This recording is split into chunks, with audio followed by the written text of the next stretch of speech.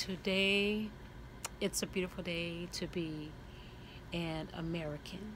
Today, it's a beautiful today to live in a land of freedom of speech, of freedom of religion.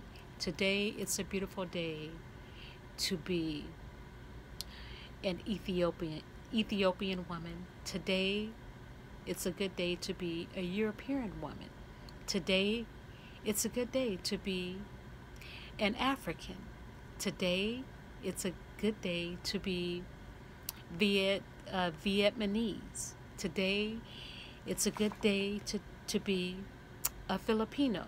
Today, it's a good day to be a historian. Today, it's a good day to be a black woman. Today, it's a good day to be alive. Be encouraged. Be strong. Be encouraged. Know that all things work together for the good of them that love the Lord and are called according to his purpose.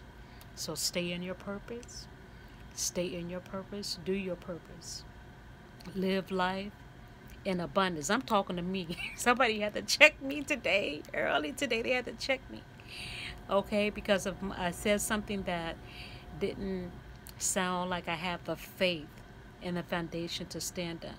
Because when people let you down and you invest in certain things and they do not give you a return on your investment, I'm talking about financial, I'm talking about buying things, you tend to focus in on that and you forget about God. I'm talking about me. You forget that God, if God can lead the Israelites through the Red Sea, if God can feed the children in Israel manna from heaven, what else can he do? So because sometimes you get so caught up on the situation, you forget about God. And from this point on, I cannot continue to let my situation, my circumstances, because I'm not thinking it's going to come through, that I got to continue to hold on to God. So God bless you guys.